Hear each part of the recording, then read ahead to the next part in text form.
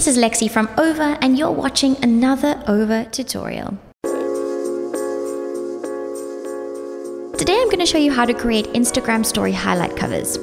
So just a little recap on highlights. They're the little circles that sit under your bio in your Instagram feed.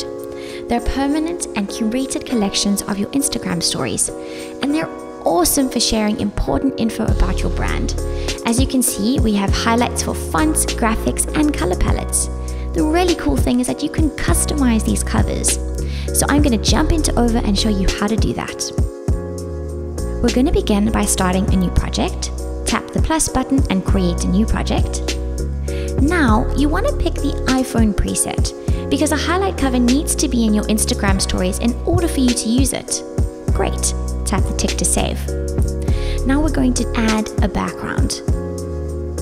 You can either add a plain background color by tapping the shape, choosing a square, changing the size,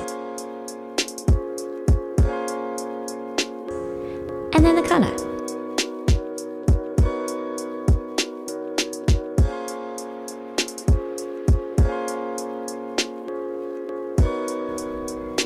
Or you can opt for something a little different, like a pattern or gradient.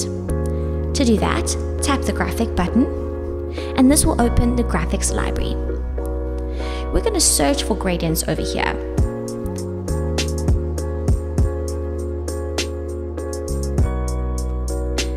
Great.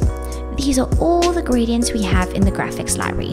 So just scroll down until you find the backgrounds that you like and pick the one you want. Then resize it so it fills the whole canvas. Since I'm going to recreate Over's Instagram story highlights, I want to choose the plain background, so I'm just going to go ahead here and delete this gradient. Now the next step is to add your icon, emoji, or word. Note that you can add a written name underneath your cover, so it might be more fun to actually just add an emoji or icon. To find icons, tap the graphics button again. There are loads of graphic icon sets, like this web design icon set. You can also search for the icons you're looking for. For Over, we used emojis, and to do that you need to tap on the text button to add the text. Then tap your emoji icon and pick the emoji you want. We're going for a rainbow here. Then you can also resize it and center it. When you're ready with your first cover, simply tap the export button and save to JPEG. Now, you want all your icons or emojis to be aligned, so they look neat and professional in your feed. So to make sure that happens, when you're creating your next cover, simply tap the icon or emoji and tap Replace.